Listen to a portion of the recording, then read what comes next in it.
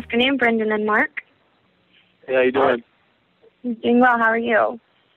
Good, thanks. Brendan, Good. Brendan, my first question's for you. You kind of got pinned as the villain and the major game player this season. I'm curious how that made you feel, and if maybe you could, tell us what maybe moments when we got to see the real Brendan.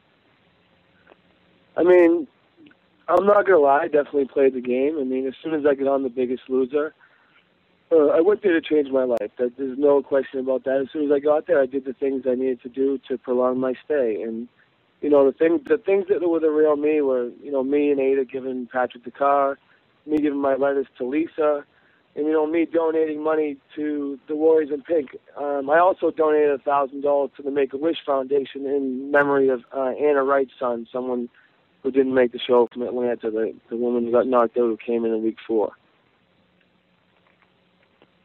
Great. No, those were all really generous, and we were really glad to see you do some of those things. Thank you, Brendan.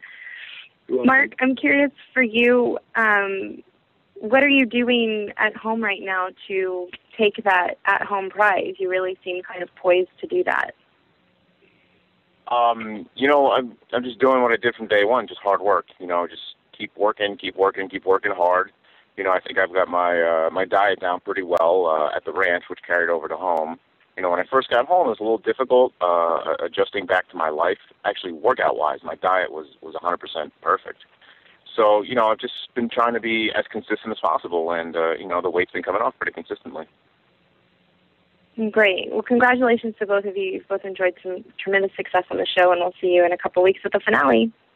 Thank you. See you there.